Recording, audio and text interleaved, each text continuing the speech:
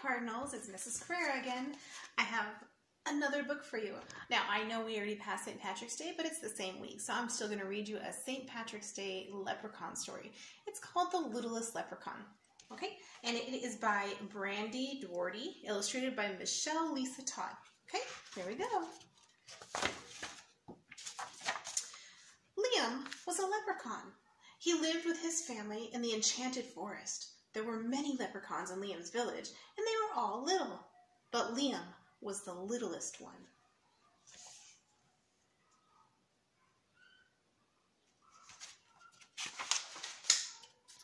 It was a beautiful day, but Liam was bored. He was tired of spending time playing hide and seek with his shadow. He wanted to have a big, important job. So there's a picture of him, bored. And he wants a big, important job. And these signs, this one is elf, I think it's a shoemaker. And this one is a pot for a pot of gold. This is a 4-leaf clover, and this one looks like mail. So Liam went to his dad's cobbler shop, a cobbler's where they make shoes. His dad made shoes for leprechauns near and far. It was a very important job.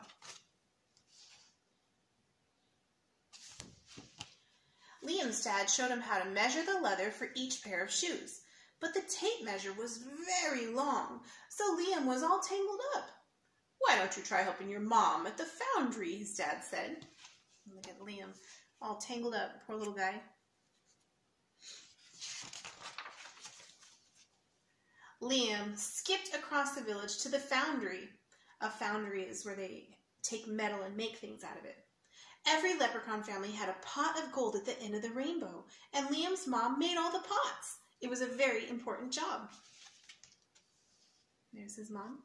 See, she's pouring liquid metal into a mold so it'll turn into a pot.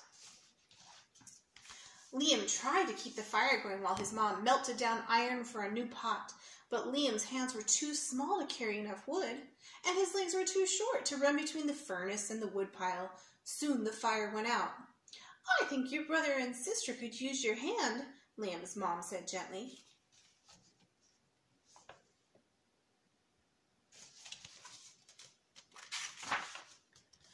Liam's brother and sister worked in the post office. They sent letters and packages all over the enchanted forest. It was a very important job. "I can do this," Liam said. There they are, sorting the mail, putting stuff where it belongs. But when Liam tried to mail a pair of shoes, he sent himself too. "Maybe not," Liam's brother said, opening the box. "You should go help Uncle Albie," his sister offered. Uh-oh. He accidentally mailed himself in that box. Silly boy. So Liam went to find Uncle Albie. He was getting ready to take a load of gold to the family's pot at the end of the rainbow. "Carrying gold is a very important job," Uncle Albie said. Liam was excited. Carrying gold sounds very exciting, doesn't it? There was just one problem. The gold weighed so much. "Sorry, wee fella," Uncle Albie said. "You're just too little."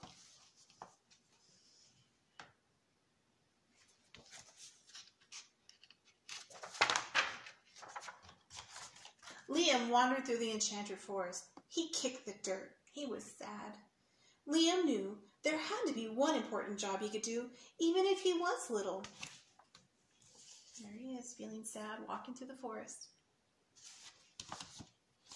Then Liam heard a commotion near the old oak tree. A commotion is a loud sound. A group of leprechauns was gathered around Clover, the baby unicorn. Clover was little, just like Liam, but the poor unicorn's legs were stuck inside a hole. Oh no. See his little legs stuck in here?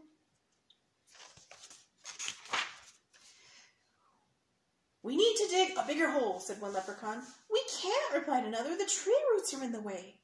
"What if we all pull together?" another leprechaun said, with a very long beard. "We'll hurt her," cried a fourth leprechaun. "Well, we can't just stand around all day," huffed a grumpy leprechaun. There they are. They're all arguing about what to do over the poor unicorn. Liam peered means looked, into the hole. Just then, he had an idea. There he is, getting an idea.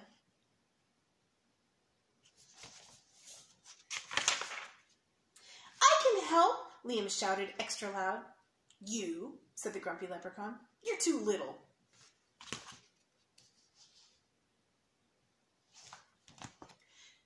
You need someone little, Liam cried. Liam reached his tiny hand into the hole and gently pushed away the root that was trapping the unicorn leg.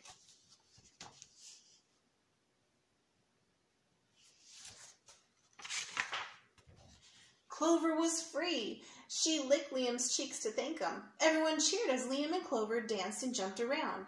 Well, everyone except the grumpy leprechaun. See him over here, acting grumpy. Liam had saved the day. He was the hero of the entire enchanted forest. Clover the unicorn stood proudly by his side.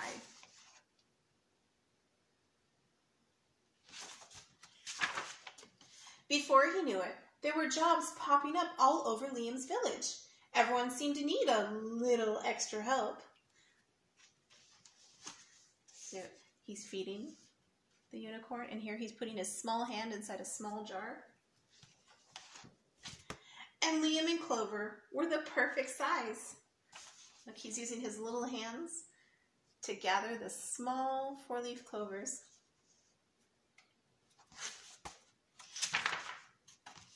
Liam had found his big, important jobs after all. But even better, he'd also made a special friend. And that is the end of our story, friends. Thank you so much for joining me. I can't wait to see you again later. Be good. Bye.